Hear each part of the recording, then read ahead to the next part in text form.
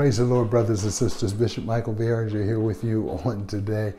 I do bring you greetings in the name of our Lord and Savior, Jesus Christ. I am so glad that you've tuned in for this Tuesday night Bible study. May God bless you and keep you. I pray that this video finds you well and that you are walking in the joy of the Lord, which is your strength. I pray right now for peace that passes all understanding. I pray for you that the presence of God will be prevalent in your life, that he will bless you going out and coming in, that we will walk like queens and kings of the Lord. Amen. I pray for the presence of Jesus on this teaching, and we welcome the Holy Spirit to take part with us as we learn the Word of God. I plead the blood of Jesus over you, the sweet communion of the Holy Ghost with you. And may you be blessed and highly favored in Jesus' name. Amen. Tonight, we're staying with the book of Jeremiah. We're going to switch over to chapter number 33. In all actuality, I'm interested in a couple of verses, but I want to give you, let you look at the rest of it, and it is a blessing. If you're taking note, he's going to talk about what he will do, what he shall do. If you count the I wills, you will count, where the word will appears, you will count 7, and shall, you will count 7. Completion, 7 is the number for completion or perfection. And I want you to watch how this unfolds. And we're still on our subject, If It's Odd, It's God. That is the series that we're talking about. And I want you to understand that God is a powerful God, but he does work in odd ways. Isaiah 55, starting at verse 6, certainly he said, my ways and your ways are not alike. We're also asking you to keep in mind 1 Corinthians chapter 1, verse 27, I believe, and what it has to say to us about how he took the foolish things of the world to confound the wise. But the fact of the matter is, God does work in odd ways, not odd to him. He is an eternal being. And he told Isaiah, my ways and your ways are not alike. And so, again, I want to put emphasis on, we're talking about, how God operates. And if it's odd, it's God. And tonight I want to bring you an odd promise that he made. He had told them that they would go into captivity. And God is going to speak through Jeremiah again. It's in chapter number 33 of the book of Jeremiah. I'm going to be reading to you a little bit, and I'm going to make reference to the other scriptures, but you'll go back and look at them to give you something to do, especially in the times that we're living in. God says a few things in here that I think is really, really important. And in verses 1 and 2, I'm going to read verses 1, 2, and 3 in your hearing. Those are the verses I'm most concerned about tonight. And I will be reading other verses, but it's to show you the end results. Now listen to this. It says, moreover, this is in Jeremiah chapter number 33 and verse 1. Now we had what God had told them. I know the thoughts I think toward you. And then God says this in Jeremiah chapter number 33. He says, moreover, the word of the Lord came unto Jeremiah the second time, while he was yet shut up in the court of the prison, saying, thus saith the Lord, the maker thereof, the Lord that formed it to establish it, the Lord is his name. Come unto me, and I will answer thee, and show thee great and mighty things which thou knowest not. And then when you go on and you begin to read in verse number 4, it says, for thus saith the Lord, the God of Israel, concerning the houses of this city, and concerning the houses of the kings of Judah, which are thrown down by the mounts and by the sword. He was talking about how they got into captivity. They come to fight with the Chaldeans. He's talking about the Israelis who was used to winning. But it is to fill them with the dead bodies of men whom I have slain in my anger and my fury, and for all whose wickedness I have hid my face from this city. Behold. And then he goes on to talk about the things that he will do. And again, as you read it, and I'm going to come back to it, I want you to count the I wills. But he had told them that when they went to fight the Chaldeans, God made the Chaldeans angry. The more they fought them, the angrier the Chaldeans got, you know. And God caused them, the enemy, to be angry, so they would fight harder. And so they are now in captivity. And then it says this, moreover, the word of the Lord came unto Jeremiah the second time. So because of man's nature, God has to often speak to us over and over, because we are by nature disobedient, and we are also by nature distrustful. And so God had to speak to him over and over. And it says, moreover, in verse 1, the word of the Lord came unto Jeremiah the second time, while he was yet shut up in prison. I like that, because God will meet us where we are. It doesn't matter where we are. When God get ready to talk to us, he can meet us where we are. And God makes a promise. Now, again, this is an odd promise. He said, call unto me, I will answer thee, and show thee great and mighty things which thou knowest not. And so God goes on to talk about how the enemy had got angry and they had lost the battle to the enemy. And he says to them, call unto me. If you'll call to me, I'm going to show you something that you do not know. And God makes this odd promise. I want you to listen to this promise. And I want you to count the times I will appears. Verse number 6, behold, I will bring it health and cure. Now, I want to stop right now, because God had caused these things to happen because of their obedience. And then he says, behold, I will, not you will. You aren't going to come up with the cure for this. You are not going to come up with the health for this. I'm going to bring it about. Especially in the times we live in, we need a cure. So if we turn to God, he makes a promise that I will bring health and cure. Now watch what he says. Behold, I will bring it health and cure. Now that's one I will. And I will cure them too, and will reveal unto them the abundance of peace and truth. That's 3 wills. I will cause the captivity of Judah and the captivity of Israel to return. Okay, that's 4. And I will build them as at the first, 5. And I will cleanse them from all their iniquities, 6. Whereby they have sinned against me. Now listen. And I will pardon all the iniquities whereby they have sinned and whereby they have transgressed against me. That's 7. Now watch the I shalls. And it shall, 1, be to me a name of joy, a praise and an honor before all the nations of the earth, and shall hear, 2 shalls, all the good that I do unto them. And they shall, 3 shalls, fear and tremble for all the goodness and for all the prosperity that I produce unto them. Thus saith the Lord again, there shall be, another shall, heard in this holy place, which ye say shall be, that's another shall, even in the city of Judah and the streets of Jerusalem that are desolate, without man and without inhabitants and without beasts, the voice of joy and the voice of gladness, the voice of the bridegroom, the voice of the bride, the voice of them that shall, 6 shalls, say, praise the Lord of hosts, for the Lord is good, for his mercy endureth forever. And of them that shall, 7 shalls, bring the sacrifice of praise into the house of the Lord. And then he says in the end, here it is. Here's the promise. For I will cause to return the captivity of the land as at the first, saith the Lord. That is very interesting, because God makes an odd promise. He makes a promise while they are still in captivity. He makes a promise when there's no daylight at the end of the tunnel. He comes to Jeremiah a second time. And sometimes the second time around is the best time around. And he tells Jeremiah to pray again a second time. Sometimes your second prayer is better than your first prayer after you've been through something that you didn't think you would ever go through. Because when you go through and you have been through, your prayer changes. And so does God's plan for your life. And God keeps talking about what he shall do. God keeps talking about what he will do.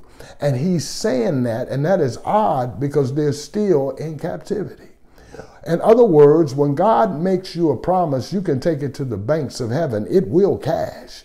It does not necessitate that he makes that promise right now, and it has to have already happened. God promises things that haven't happened, and even your praise, when you praise him for what he's promising you for, you can't really praise him to the fullness of the promise because you don't even know what the promise is. He said, I'm going to bring some stuff about that you don't know nothing about. I'm getting ready to bless you in a way that you don't even expect to be blessed. I'm getting ready to do something in your life that you don't even know how to ask me for. They had went into captivity. They're coming up on the 70 years, and God is telling them what he's getting ready to do for them. I'm going to do it in a way and in a manner that is going to blow your mind. He is not asking them to do anything in return. He knows what our hearts are. He has read their thoughts. He has been there through their long nights. Some of them have died there, and he's taken note of it. But now he's talking about what he is about to do. And he talks about how he's going to bring a cure. He's going to heal them. As we go through this thing that we're going through, if we will turn our face to God, God will do a new thing on this earth. He'll bring about something that we don't even know what to ask for. I know a lot of people saying, Lord, will you stop it? Lord, will you heal it? Lord, will you do this or will you do that? But when his perfect will is done, the end of this thing is going to be better than the beginning of it. In other words, God said, by the time they make it back to my house, they're going to be glad to raise their hands, and they're going to praise me with a praise they've never praised me with before. Because all the long nights, all the suffering they went through, they have gotten to know who I am. You can't miss church until you can't go there, because you can't miss what you can't measure. The old people used to say, you don't miss your water till the well run dry. And God has came to Jeremiah, who's shut up in a prison. And he said, now this is what I want you to do. I want you to pray one more time. You are one prayer away from a breakthrough. I'm about to bless you one more time. This next blessing that you get after this long hiatus, the next blessing that you get is going to be something unlike you've ever known, because the best is still yet in the future, because that's God's MO. He does odd things. After they had been through their 70 years of mourning, after they had been through their 70 years of captivity, God is about to give them something greater later than they had in the beginning. And I came to let you know tonight that there is a breakthrough coming. I came to let you know tonight that you have been positioned for a miracle in your life. I came to let you know tonight that everything is going to be all right. He told Jeremiah, he said, I want you to take them another word. Jeremiah is shut up in prison. I want you to take them another word. They're still yet in captivity. I want you to take them another word, that they are about to sing and dance and have joy and have peace that passes all understanding. He speaks that, what is odd, not when he brings them out, but he speaks that before he brings them out. Because with God, he will tell you things before it even gets there. He will show you things that are yet unseen. And he is going to take his time with the nation of Israel, and he's going to tell them how he feels. Now here it is. He didn't ask them to do anything. He said, I shall. He didn't tell them what they had to do. He told them what he was going to do. And all they had to do was believe that what he said is the truth. That's all they had to do. Their blessing is on the way. Because when he says, I shall, this is God saying it. And that's odd, but that's God. Because God knew what plan he had for them. I just told you, he said, I know the thoughts I think towards you. All this time, the thoughts that God was thinking toward them were still in motion. Even though they were on the outside somewhere looking in, God's thoughts toward them were still in motion. So what are we supposed to do? How are we supposed to do it? Here's what we do. We start thanking God and praising him for the goodness that's coming. That's odd, but that's God. He has made an odd promise, so an odd promise deserves an odd praise. We're waiting for something to happen before we say, thank you, Lord. But I want to thank him in advance for what he's about to do, because I can look back over the past and see what he's done already. He blessed me at times when I wasn't fit to be blessed and didn't ask me nothing about it. He just blessed me in spite of myself. So God comes to Jeremiah and he says, you tell them this is what I will do. I know they are about to turn to me. They don't even know they're going to turn to me yet. Listen, God knows you're his before you know you're his. God is working on your behalf before you even know who God is. God is working out things that you don't even yet know is a problem. And he tells him, he said, you tell them this is what I will do. 7 wheels come out in that chapter. God has the perfect blessing waiting on them. 7 shells come out in that chapter. And God is saying, not only will I, but I shall. Now, what is the difference in I will and I shall? I will is what he's thinking about you. I shall is what that thought is about to do. So they are about to be blessed. It is still a future blessing, but it is good to know that in the mind of God, he has conceived some stuff that the enemy can't take from you. It is good to know in the mind of God that there's coming a time when he's going to release it. You think your stimulus was something. Wait until God finishes with this. I believe that there is something coming. I believe there's a fresh anointing. I believe there's a revival that's going to shake this nation yet on the way. God said, I will come and see about you. I will come and cure you. I will come and heal you. I will come and deliver you. And I shall make a place for you that you can raise your hands and praise my name. I'm going to do it, and there's nothing that anybody can do to stop it. So all you have to do with an odd promise is accept it in an odd way. Even though I'm still right here where I was when the promise was made, it's just the fact that the promise was made that I know I'm coming out. I know I'm going to be healed. I know I'm going to be delivered. In that, you see the very essence of what faith is. Faith is because God said it, it's already done. It hasn't come into fruition yet. It has not manifested itself in my life yet. But if God said, I shall, and then he turned around and said, I will, the God that I know, if he said, I shall, between I shall and I will, I should have went up in an eruption. I should have had a praise. When God said, I shall, I should be blessing him because he is God. I should be blessing him for what he's about to do in my life. You need to look at somebody and say something magnificent, something powerful, something beyond your imagination is about to take place in my life. I'm getting ready to move to a new realm. I'm getting ready to move to a new level because God said, I shall. And my faith partners with God between I shall and I will. And then not only did God tell him I shall, he said I will. He is saying you don't have to do this. I'm going to do it. You're not the one who came up with it. I conceived it in my mind. You've been in captivity long enough. You've been through enough stuff now. So I shall create in you a blessing that you don't even know is there yet. You're about to break out in singing. You're about to break out in laughter. You're about to break out in dancing while tears are still running down your face. You're about to move on up while you're still living on the lower side of town. You're about to be healed while you're still sick in your body. Nothing in your body, nothing in your finances, nothing in your house is telling you where you're about to go. But God said, I shall do it. And then he turned around and said, I will perform this thing that I said I shall do. Now, in between I shall and I will is the place where most people lose the blessing because they start speaking against what they know that God said he shall do. I shall never leave you comfortless. The Holy Ghost is coming. I shall never leave you sick like that. You know your healing is coming. If you can get God to speak a word in the future, you have to maintain and get to the future where you can receive it. By him speaking that word gives me the power to get through anything that I'm going through breakthrough because I'm headed to a word that is yet in the future. I'm headed to a place that God has designated that his word would meet me.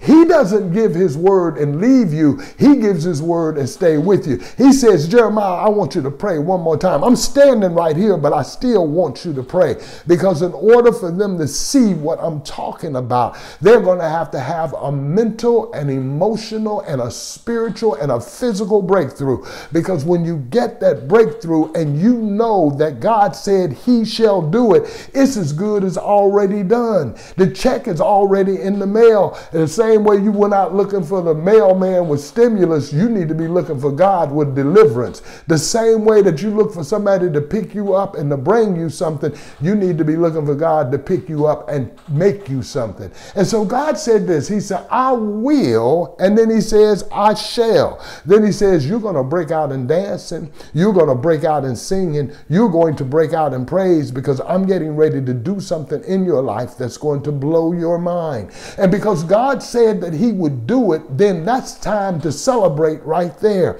That, as I told you, is where your faith kicks in, because faith says, I don't have to see it to believe it. Faith says, if God said he's going to do it, he's going to do it. Faith says that it's already done, it just ain't been seen yet. And so God is telling them, look, I'm going to do this. It was a time when I made your enemies so mad at you that they wouldn't quit coming, bodies heaped up in the street. It was a time that I was so disenfranchised with you that I allowed things happen to just get your attention. I allowed them to happen. I allowed them to take you into captivity. I allowed them to have mastery over you.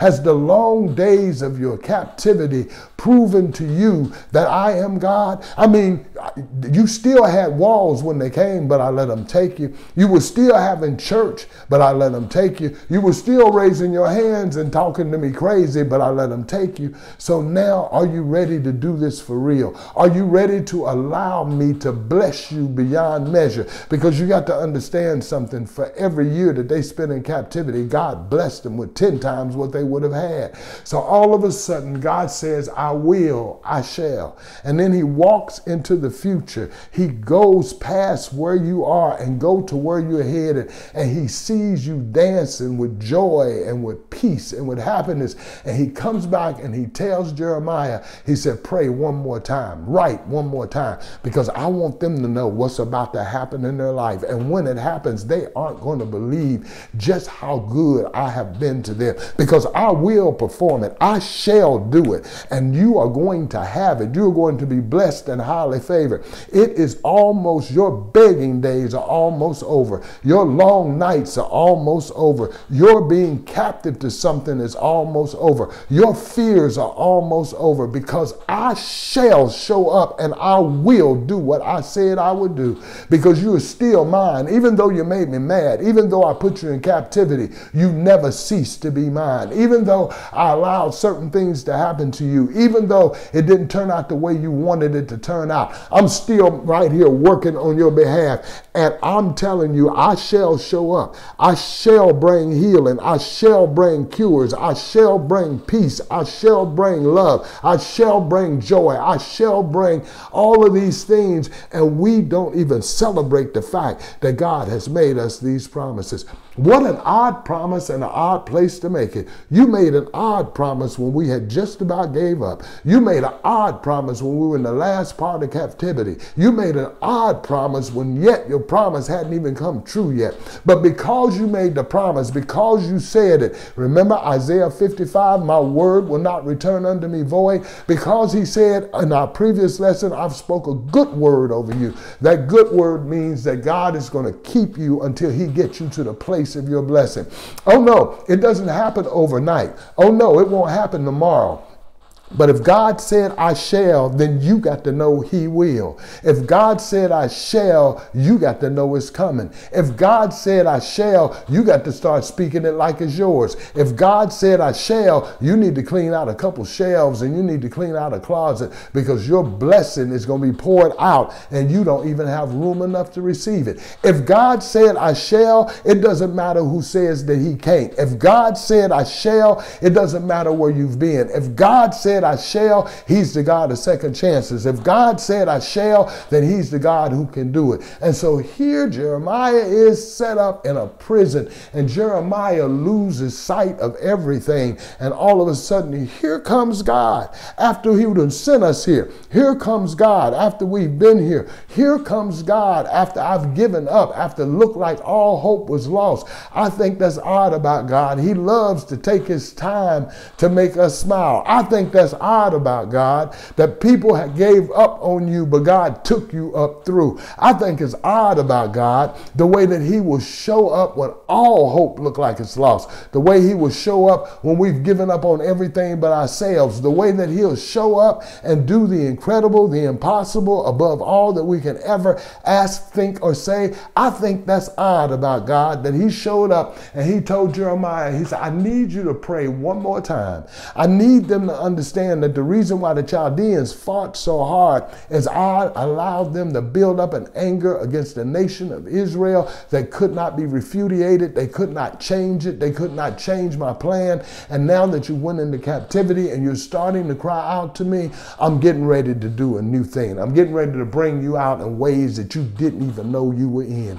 I'm getting ready to touch you in ways that you've never been touched before. I'm getting ready to heal you and deliver you and bring you out of the captive mess that's all around you. Because God said, I shall and I will. And I thank God for that. I thank God for that passage of scripture, because it lets me know that even though God let the enemy have mastery over them, he also came back himself and told them what he shall do. He also came back himself and told them what he will do. He also came back himself and left an odd promise while they were still in captivity, that everything's going to be all right. And no matter where you are today and what you're going through tonight, everything's going to be all right, because God has made us certain promises, and he can't give this thing preeminence over us. In his own set time, he will show up and show out. God told the prophet, you go tell him I shall. Now here's what's interesting. They're going to listen to him because everything he told them in the past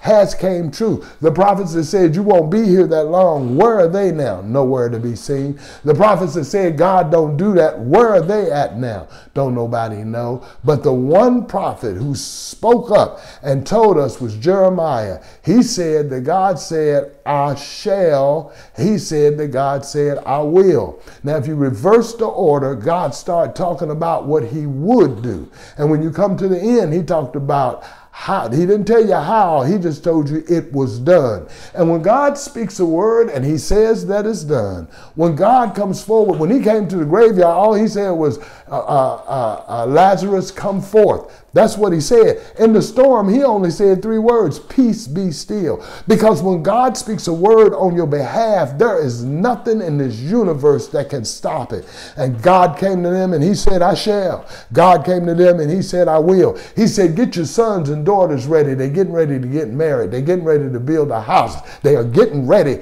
to be blessed by the name of the Lord. And when God says that I shall, there is nothing in this world that can stop that process. And when God says I shall, I will, it means that your time is getting close. It means that your season is right up on us. And I got a feeling that when we come out of this, it is a season for the church. I got a feeling that when we come out of this, that people will be different than they were going in. I have a feeling down deep in my soul that a blessing is already on the way, because God said I will. And I know when God says I will and I shall, he's doubling down on the fact that we are blessed and highly favored. He's doubling down on the fact that no weapon formed against you now shall prosper. He's doubling down on you to the fact that all things really do work together for the good to them that love God, who are called according to his purpose. And all of a sudden, here comes God with I will and I shall. He says, Jeremiah, pray one more time. Jeremiah, go on back and tell my people just one more time that I'm here. Go on and let them know that I've heard a sound down on my eternal soul that I'm about to do something great in the land for my people.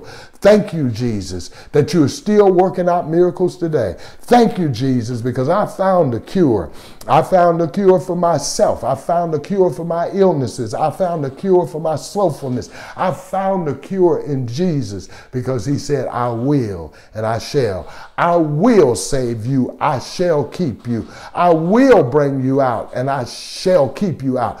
I will give you money to pay your bills and I shall make you the head and not the tail. So God has told them what he will and what he shall do. Now they got to accept that by faith. I believe they could have left out on that very day, but their faith wasn't strong enough. And as time went on, their faith increased and God said, I will and I shall. Well, how did their faith increase? It was God's word that he spoke in their life that kept them from dying in Babylon. It was God's word that he spoke in their life that's going to bring them out of captivity and move it on the heart of the king to let them go.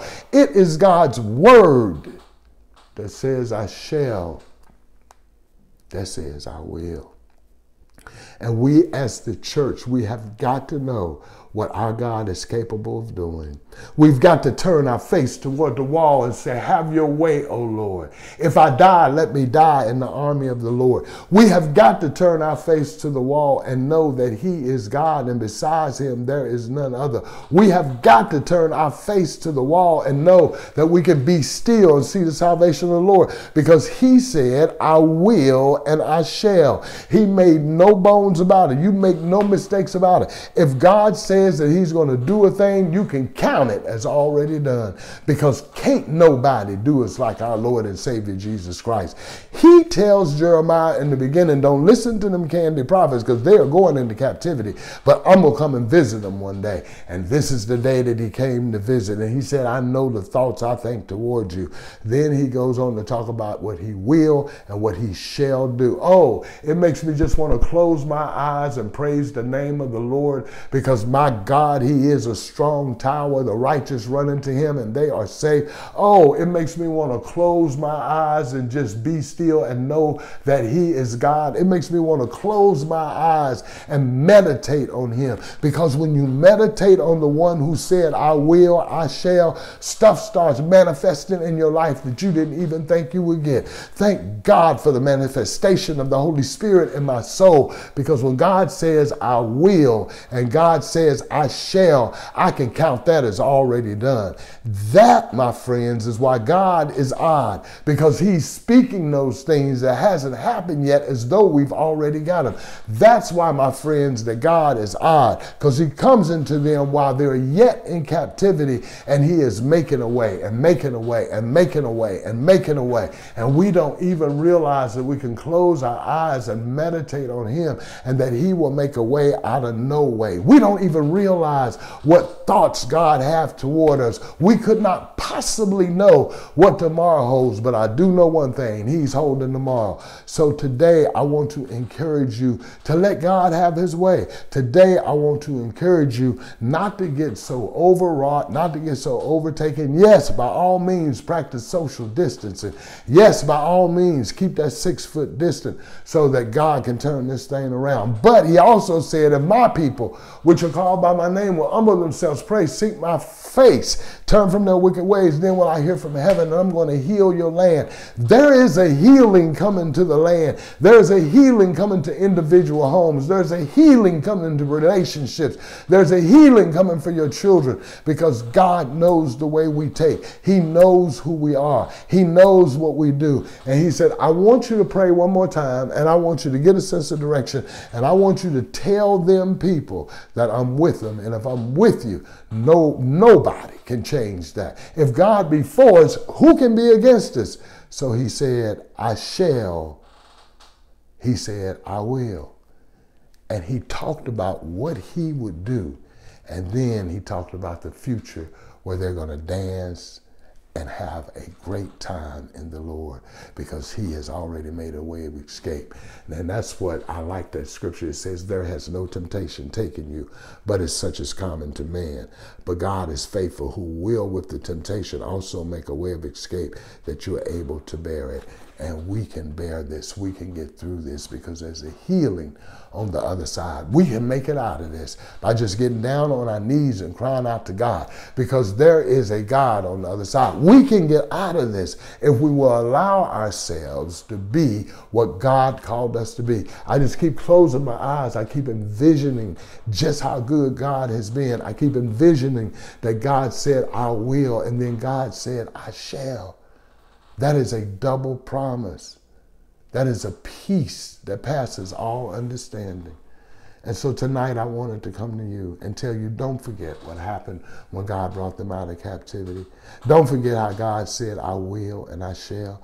Don't forget how he told them to keep on marrying, that he wanted to hear the laughter of the bridegroom and the bride. Don't forget all of that, because God said, if I will, I shall. If it's in my heart to do it, it's already done. It just ain't manifested itself to you yet. I will and I shall, because the God we serve, he has it in his power to do something that can't nobody else do. And he says to Jeremiah, I will.